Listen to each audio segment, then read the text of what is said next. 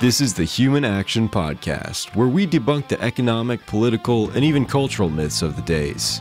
Here's your host, Dr. Bob Murphy. Jonathan, welcome back to the Human Action Podcast. Hi, Bob. It's good to be back.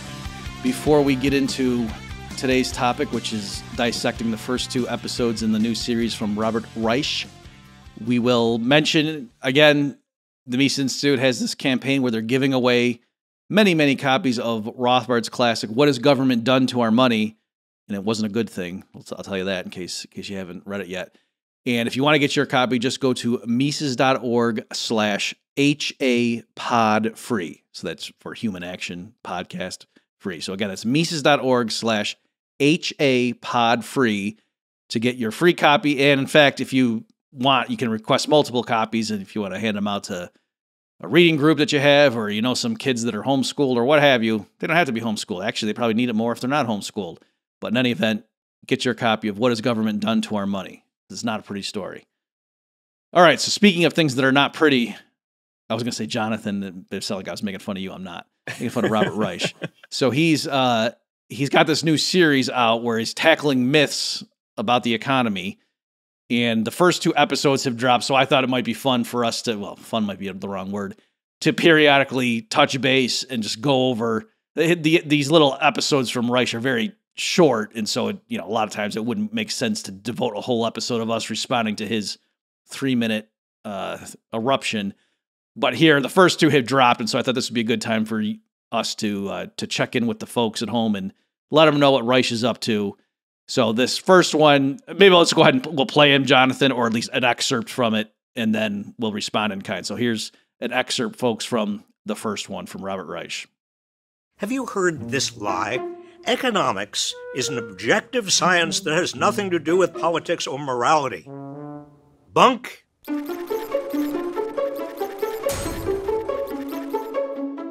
If you really want to understand the economy, you have to understand politics and also morality. They're treated as separate fields, separate disciplines. Each has its own experts and specialists, but the three are completely intertwined.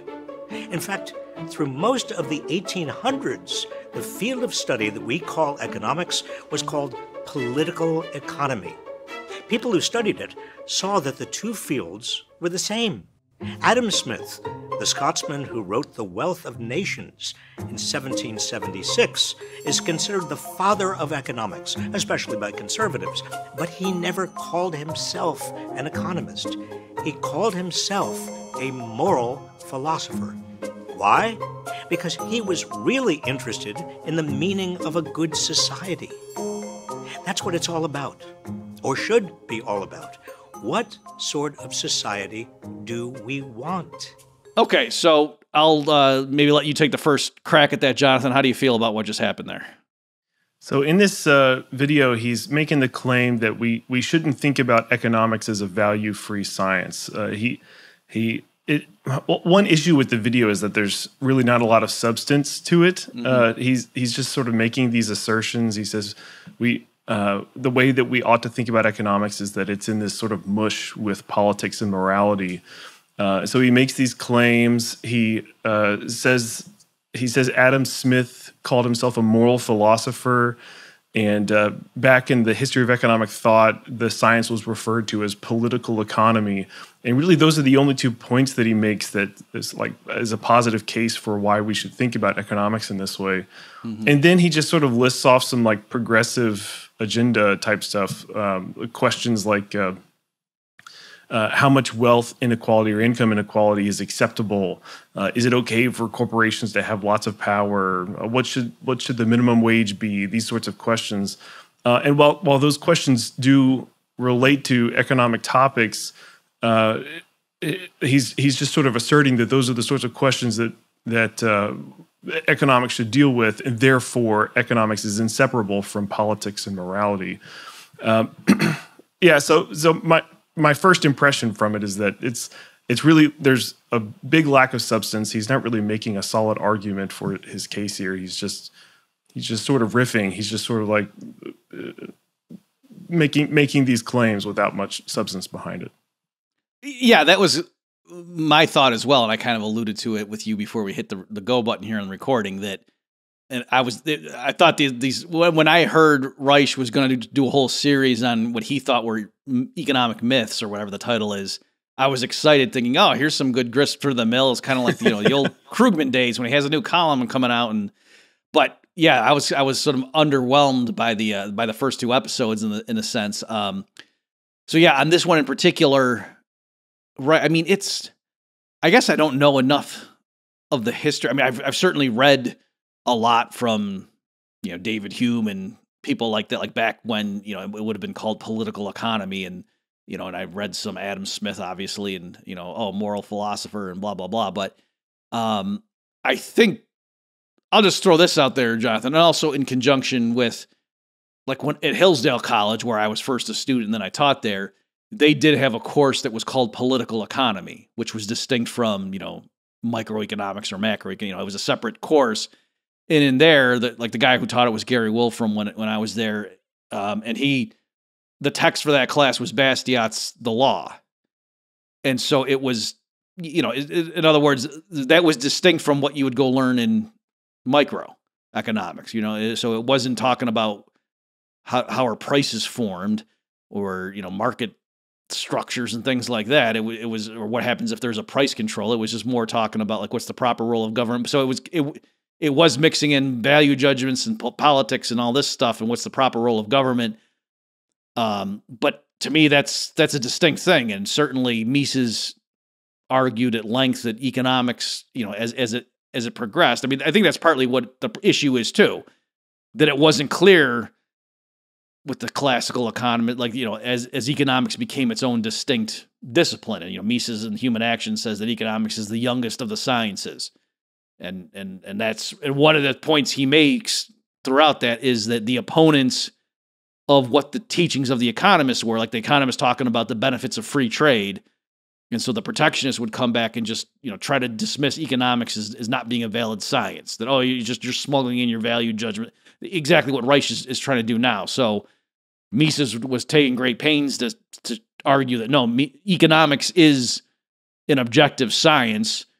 And yes, people have desires and ends, but, like, for example, if you wanted to cause high unemployment and cause the business cycle, you would need to study economics first to know what causes those things, and then you would go do it. So it's not, strictly speaking, it's not that economics tells you unemployment is bad or the price controls are bad. It just says, if you impose price controls, this is what's going to happen.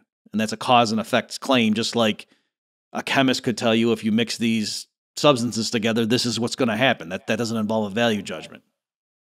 Yeah, that was the direction that I took in the little article that I wrote in response to this video. So I'm glad you brought up Mises. One thing that Mises does a lot in Human Action and elsewhere is when he is addressing critics of the different ideas that he's bringing up, very often he'll say, these guys, they said all this, but there's not really a good argument. Like they've criticized it, but there's not an argument that they're making. And then what Mises does is he actually constructs an argument for them. He says, now, if they really wanted to argue against this, then they would say X. And then Mises would criticize that. And some people might think that sounds like Mises is always constructing straw men when he's doing his arguments. But that's not true, because Mises does addresses the criticisms as they stand and says, they're just, using words in the incorrect way, or there's not a way to grapple with this. And he said, and then he strengthens their argument, and then attacks that or says why that criticism that they're making doesn't stand. And so I did the same thing with Reich's video here. I said, if he really wanted, this is a quote from the article, if he really wanted to contend that economics is inseparable from politics and ethics, he could have made the case that some of the underlying assumptions in economics are value-laden, or that legal institutions like private property often form the basis for markets to exist in the first place. Now, that is a good argument. So if Reich is making this claim that economics is inseparable from politics and morality, like one path that you could take to make that claim is to say a lot of price theory. A lot of the stuff that we talk about with markets depends on institutions like private property, or where people understand that I'm going to produce something and then bring it to market and trade with other people who have produced other things. So there's this underlying assumption, if you will, that people own things, which is that's oftentimes it's a political institution or a legal framework that's enforcing that ownership. And so that would be a much better argument for him to make, is that that's why economics is inseparable from politics and morality. So I just sort of imputed that argument to Reich. I said, okay, let's assume that he made that argument. That's really what he was trying to say, because that is a stronger argument.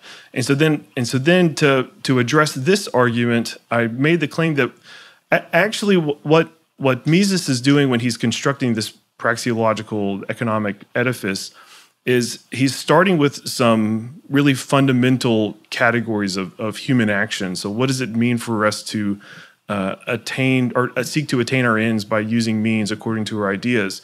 And then as you progress, as you develop things like the laws of utility, diminishing margin utility, the law of returns, market prices, economic calculation, division of labor, all of these other sorts of things, the way that it progresses is typically we're bringing in the conditions that we notice in the real world. So like what sort of things do we notice about the world that we live in, and understanding some of the primordial stuff, the really fundamental stuff. How do we explain market prices in a situation where there's the enforcement of private property, where we have those sorts of legal and political and moral norms in effect? And in fact, that's really the only circumstance in which you can get those market prices. So the point I'm making is this, is that those moral and political considerations are mere conditions that we're applying to our building out of economic theory. When we, it's the same way that an engineer who's trying to explain the flight of a plane will have to rely on the conditions that the plane exists and the conditions in which the plane will fly, like drag from air molecules and the gravity that's on Earth and all of these sorts of specific conditions. He's bringing that into his analysis. That doesn't bias the analysis. That helps him know which laws of physics to apply to the situation, and also to help explain the phenomenon that's in question. So bringing in these conditions like private property doesn't bias all of the analysis. All it does is it says these are the circumstances in which we're trying to explain the existence of market prices, for example. Mm-hmm. Yeah, I agree with everything you just said there. Just some of my thoughts on this, and again, I'm going to try to do what you did too. Like Reich didn't give us much to work with on this one, but we can kind of say, well, maybe what he could have meant was, or if I were to. If I were in a debating club and were assigned, his side of the resolution. So first, let me just mention that, like for example, the so-called marginal revolution. So I'll try to remember to link folks. I had an article in I guess it was the Journal of Libertarian Studies. We did a comprehensive response. It was a whole edition was devoted to Kevin Carson's book, where he tried to rehabilitate the labor theory of value. And I just went through and I was arguing, here's my understanding of what the labor theory of value was historically, and then here's the marginal revolution. And I was explaining, why did economists abandon the old view and embrace the new one? And to me, it was kind of like the same reason people like Einstein's system more than Newton's, that, the modern subjective value theory could explain, in terms of explaining the formation of market prices, right? So we don't have a dog in the fight. It's not that we're trying to justify capitalism or something. We just know, look around the world and you see there's markets, that's a thing, and there's prices, and something must explain where they come from and how they get, pinned down or what have you, and why do they move in certain patterns, and that the subjectivist explanation, marginal utility approach to that just worked on so many levels. It could explain everything that the cost of production theory or labor theory of value could explain, and all kinds of other cases that it couldn't, and it avoided certain, circular arguments and stuff. So, I make that case. But one where I do understand where they're coming from, Jonathan, is I don't know how much it's on your, like the Cambridge Capital controversy is what I have in mind. And so one of the arguments from the UK, critics of what they were calling the neoclassical approach is they were saying, they want to say that interest is the return to the marginal product of capital. And they're trying to make it analogous to just like wages are, the return due to the marginal product of labor. And so they want to give capitalists the same moral legitimacy to their earnings that workers get right now. And so they were arguing that this wasn't merely a disagreement over, what determines the interest rate and equilibrium in an economy with these, specifications. But they were saying, no, there's something deeper going on here, that the neoclassical's agenda, whether it was conscious or subconscious, was that by trying to teach people that, what interest really is, it's the return to the marginal product of capital, that makes it seem like it's a perfectly normal thing. Whereas if that's not what interest is, and then, like Schraffa's models and whatever, Joan Robinson, they can come up with models where that's not the case, where interest is not just pinned down as this equilibrium thing. It's like indeterminate, and it's due to bargaining power and stuff like that. And you could just as well have a 3% rate of interest as an 8%, and they'd both be consistent with equilibrium. Well, then, now that it's moved into a political arena, and it's more about, as a society, what do we want to do in terms of who gets what? So anyway, I don't know so in that context, I can see why they were arguing that and how they thought what seems to be on the surface just a disagreement about how should we model the economy was actually, camouflaging a deeper disagreement about other social issues. Yeah, this reminds me of what Hazlitt mentioned in it's not chapter 1. I think it's the introduction to economics in one lesson, where he says that one reason why economics is haunted by so many fallacies, he uses the term haunted, is because of the implications for economic ideas. So if the people who are making the laws have a certain set of economic ideas, then that leads to, or that could lead to, lots of money flowing into a particular industry, or an industry being protected by tariffs. And so, like, if you can devise economic theory in such a way that convinces the people who are making policy or voting on policy, then there's all of this extra special interest involved, and that is what Hazlitt identifies as at least one cause of all of the fallacies that we see in economics is because people are biased. People realize that if we can construct economic models or economic theory in a certain way, then we can get these special benefits or punish our competitors, for another example. One thing that I mentioned in the article is that it's impossible for Reich to make the claims that he's making, because he starts listing off these questions about wealth inequality and corporate power and minimum wage legislation. In order for him to have any sort of answer to those questions, he has to have some objective understanding of cause and effect. Mm-hmm. So like you and I would probably say that he's wrong about a lot of those cause and effect relationships that he thinks exist. But nevertheless, that shows that he has to rely on something that's value-free, something that's just pure cause and effect. Like, if we implement this minimum wage, then that's going to cause a utopia for everybody, or something like that. So he has this cause and effect in the background, which means that he has to think that there's at least some core of economics that isn't based on the political and morality mush that he proposed at the beginning of the video. So, like I say in the article, to propose such things, he has to have some understanding about what causes what. He must have some idea about objective cause and effect before he can suggest certain causes to bring about his desired effects. And then I just throw out this absurd example where I say we might as well respond to Reich by saying, yes, let's eliminate inequality by requiring every plumber in Montana to eat liverwurst at 6 a.m. on Tuesday. So in order for Reich to respond to that by saying that's absurd, that wouldn't bring about that wouldn't eliminate inequality.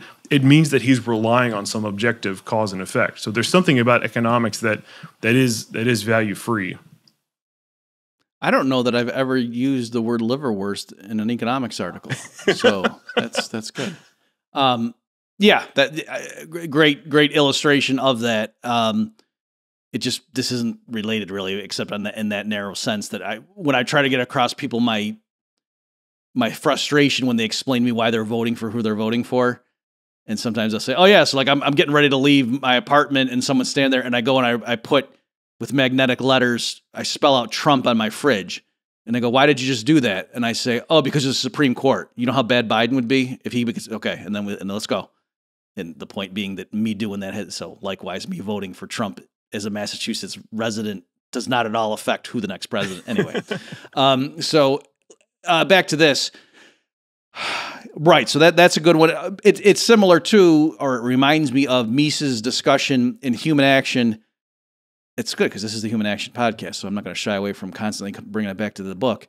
And right now, we're in the middle of Rothbard graduate seminar where we're studying human action. Oh, so, great. Okay, yes. Very good. I was going to ask you at the end to explain what that was. So he explained. So in the way it's laid out, first he just talks about the nature of praxeology and some of the epistemological issues of how does economics relate to the other sciences and so on, and then he gets into individual action, and then the analysis of the catalactics in the pure market economy. And he takes a moment to deal with the objection that, well, come on, in the real world right now, there is no pure market economy. And you economists who study it and hold it up as some ideal, you're just smuggling in your value judgments there.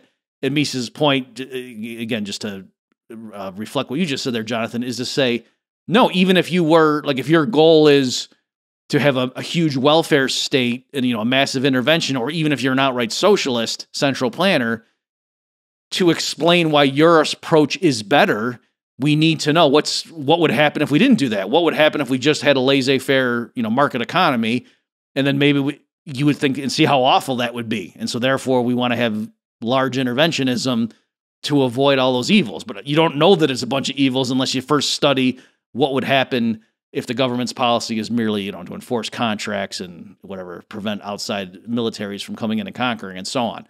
So, again, just making the basic point, to do anything, to know that to have any idea of what should the government do, because that seems to be a big concern for Reich, to go achieve, even if we could be agreed, yes, we want to help poor people, we want to reduce income inequality, you need to know, well, what sorts of policies would lead to those results.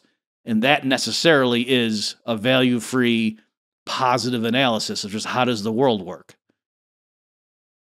Yeah, you're exactly right. So economics, it's value free. It's a set of cause and effect claims, and the way that it's constructed, typically, if we want the science to be interesting to us, obviously we want it to help us explain the world around us.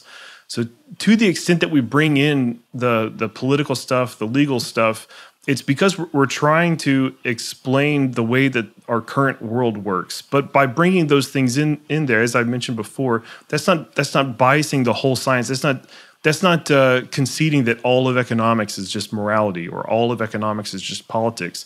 It's mainly we're just trying to figure out what laws of economics apply in this sort of situation.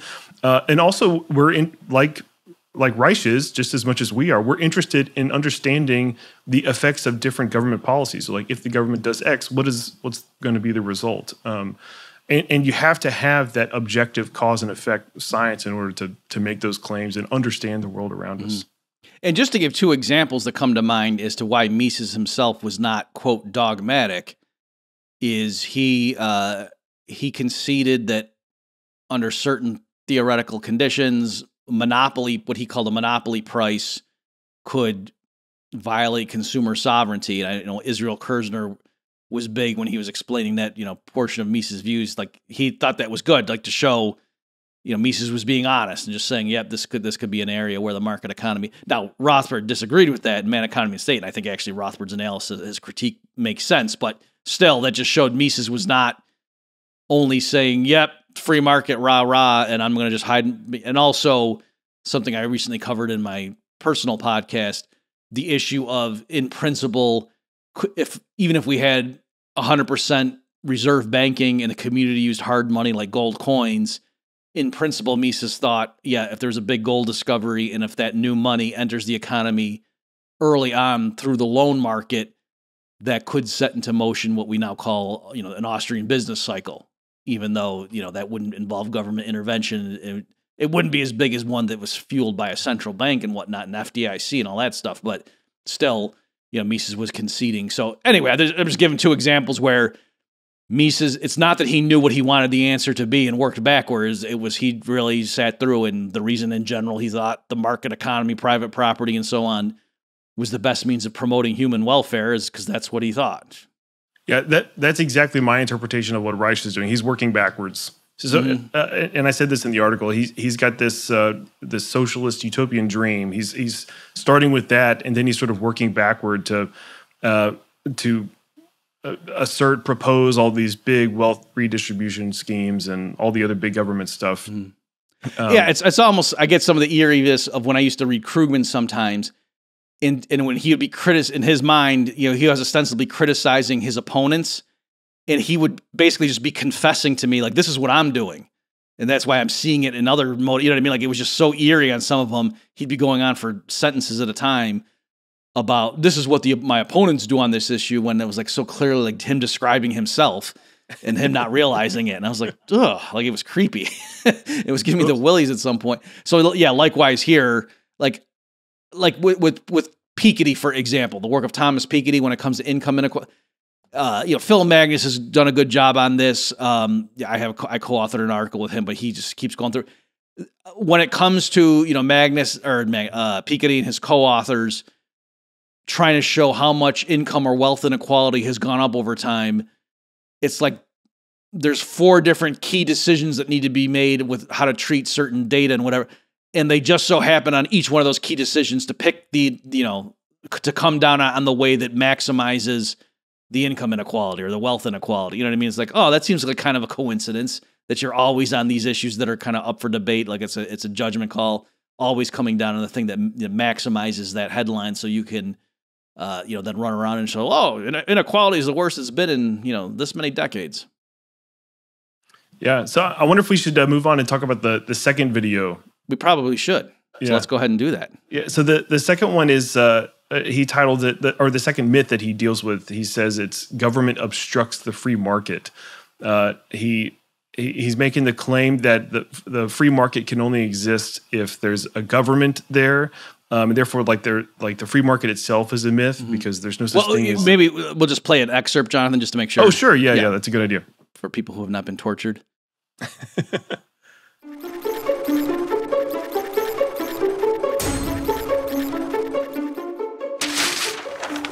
That's bunk. Politicians of all stripes talk as if the rules that govern the economy are determined either by the free market or by government. But that's wrong.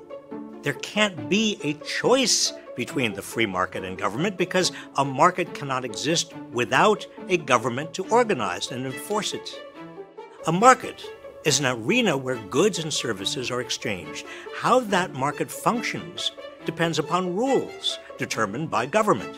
The rules govern property, what can be owned, monopoly, what degree of market power is permissible, contracts, what can be exchanged and under what circumstances, bankruptcy, what happens when borrowers can't pay up, and how is all of this enforced? These rules are decided on one way or another by human beings. But who exactly and whose interests are they representing? Over the past few decades, large corporations, Wall Street, and wealthy individuals have gained increasing influence over politics. Corporate PAC spending has reached hundreds of millions of dollars a year. Business lobbyists spend 68 times as much on lobbying as labor unions. Okay, so now that the viewers have seen a taste of it from Reich's own mouth, so go ahead. So what's the problem with that thesis? Yeah, so what he's saying is that the government is necessary for markets to exist, and then he starts talking about all of the influence that big corporations have, and the really rich people. What sort of influence do they have over the laws that are enacted in the United States? So the myth that he's trying to debunk is that there is a free market, and also that we can think about a market that's separate from government. So I guess in his mind, it's just sort of this inevitability that big business is gonna acquire all of this power, not only corporate power like within the economy, but he would also say like political power. And so my issue with his analysis is that it's really surface level. I do think he's right. So it's very true that big businesses have the ear of politicians, and big businesses spend millions and millions of dollars on lobbying, trying to get nice government favors, trying to get contracts, trying to get subsidies for their own industry and taxes on competitors, tariffs, so that they can diminish competition from overseas. And so his analysis is basically, this happens. This is why we need, strong. What does he say? Centers of countervailing power. Yes, centers of countervailing power.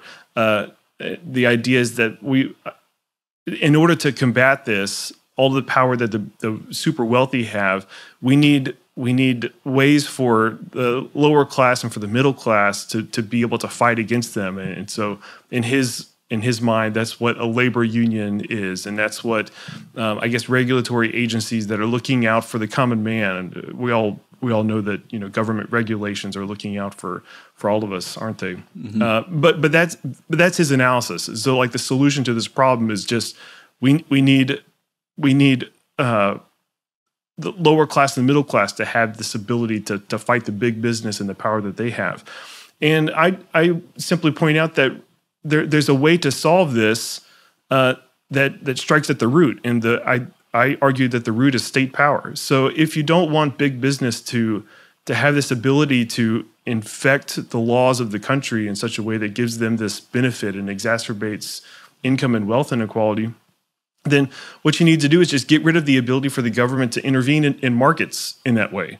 So like if it's bad for businesses to distort markets by getting these favors, by getting taxes on their competition and subsidies for themselves, then get rid of the government's ability to offer that. So maybe we should just have the government not have that power in the first place. And then I make the claim at the end. It's a really short article. They're short videos, and like I said, there's not a lot of substance. But at the end of my little short response to this, I said that Reich, I always mix up how to pronounce it. His solution is it's just perpetuating the hungry hippos fight, where so he correctly identifies that it's a problem for these big businesses to have all this power through the government. And then his solution is, well, we just need, bigger levers for the lower and middle class to mash on, so they can also grab what they can get through the use of government power. And so I brought in a great quote from Bastiat. You already brought him up in this episode, where Bastiat said that government is the great fiction through which everybody endeavors to live at the expense of everybody else. So my solution is just get rid of that ability. Get rid of the ability for businesses and also for workers' unions, for example, to get these special favors from the government, and just let the free market be the free market. Mm-hmm. Yeah, what you're saying dovetails. Well, actually, before I forget, let me my joke. Yeah, with the pronunciation of his name. So yes, folks, I believe it's Reich, even though it looks like. And so that's what I was thinking. When the next one drops, Jonathan, we can come back and then say, "What's wrong with the Third Reich?" Or the third Reich myth.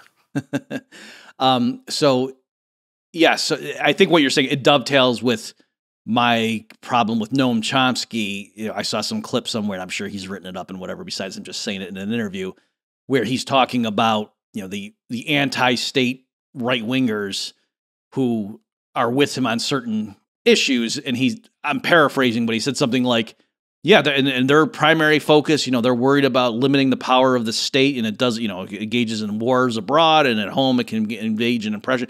And he said, I'm totally with them. They spy on people, and he said, but what they overlook in their narrow-minded focus on limiting the state is countervailing power. And so that if you just got rid of the state and put it in a box, then that would let these giant corporations run rampant and violate workers' rights and not pay people their pension and rip off consumers with poisonous, overpriced products and blah blah blah blah. And so so in his mind, it's a balancing act, and we got to empower the state enough to keep the corporations in check, but then also, and among other issues with that is to say, yeah, the more powerful we make the state, who's going to end up controlling it? Joe Sixpack or, some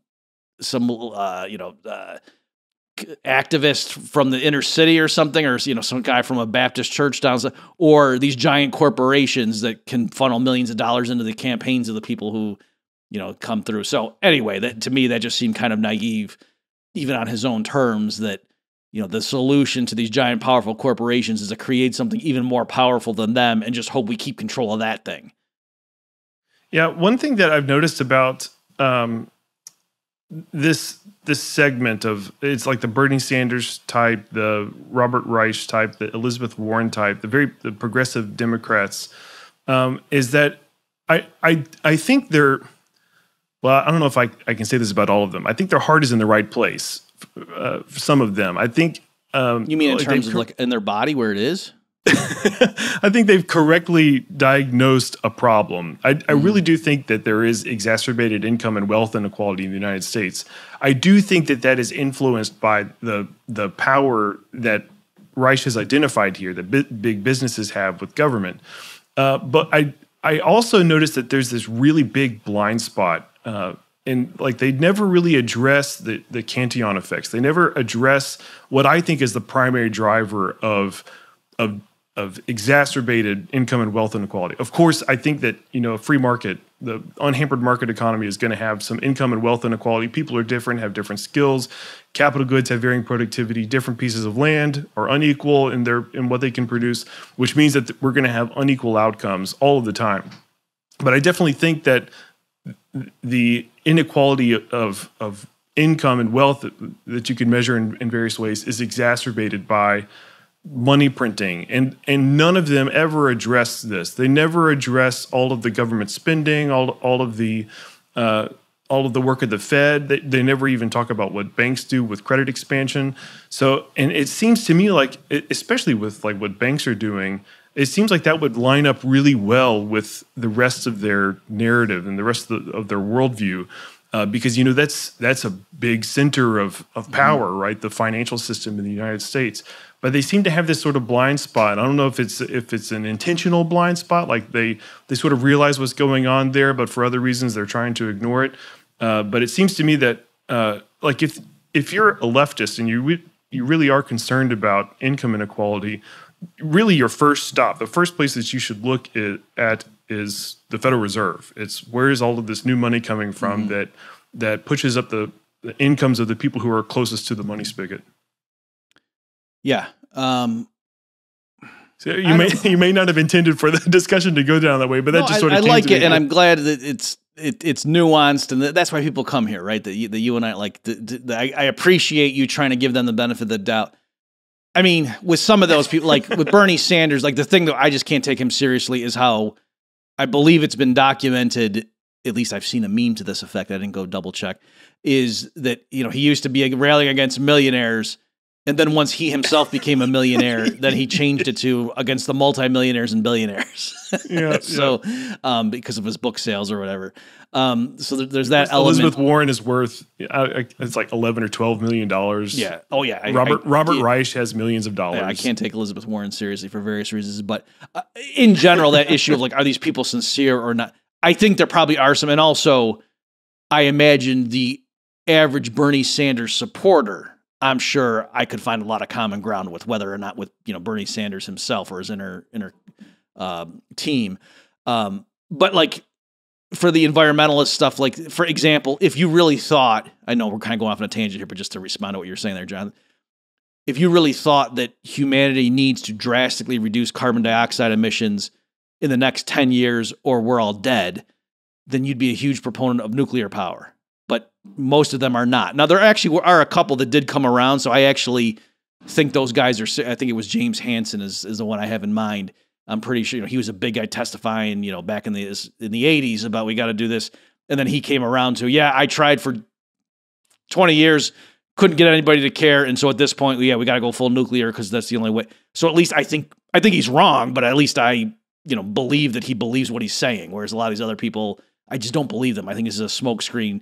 that what they really want is a bunch of power. They don't like capitalism and so on. So likewise here, that, yeah, a lot of the demagogues, that, especially if they go to Washington and they make a career out of this, I actually don't think they want to know, is this really helping poor people? Or, in other words, let me give you this example, like raising the minimum wage, even though now there's debates about, how big of an effect does it have? And maybe it's not as obvious in terms of the literature as it would have been 30 years ago among economists.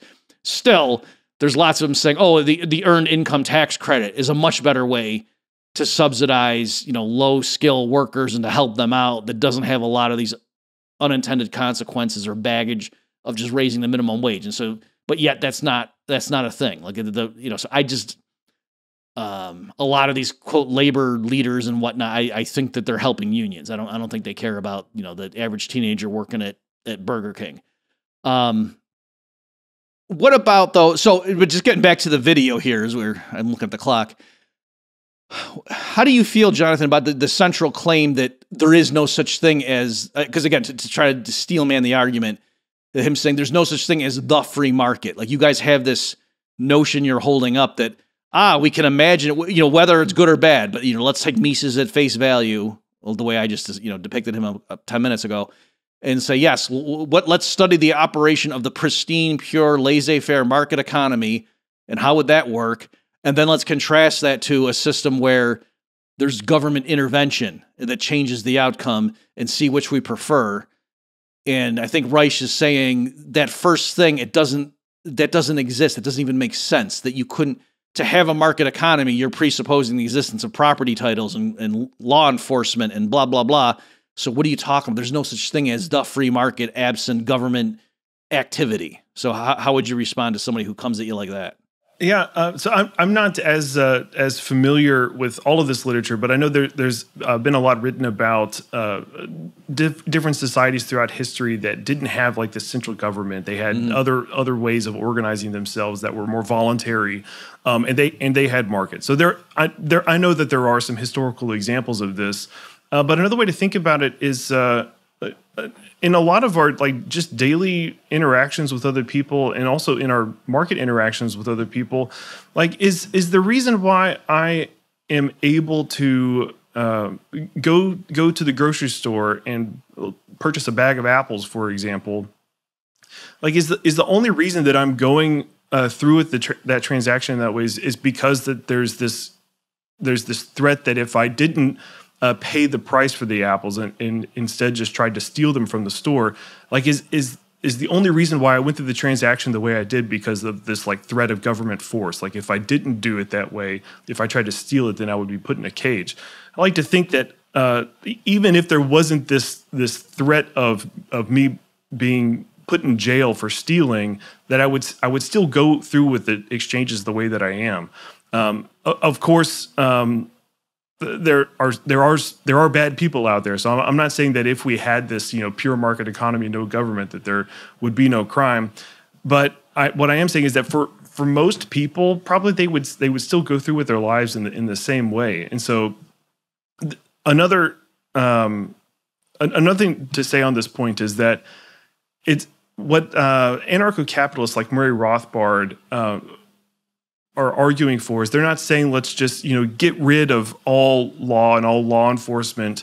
They argue for a system in which those sorts of services are offered on the free market itself. And you've written about this as well in your book Chaos Theory, where it's at least conceivable where we can have insurance companies, we can have private security, we can have all of these sorts of things that are enforcing private property, upholding the norms that we right now have outsourced to the government that would allow for like the proper functioning of a market economy. I know that's sort of like a wandering answer to your question. It sort of took three different directions there, but there you go. I mean, I think you did hit the essence of it. That yes, if one is an anarcho-capitalist, we can take that head on and say you're right, Mr. Reich, that it is horrible government intervention, and that's why.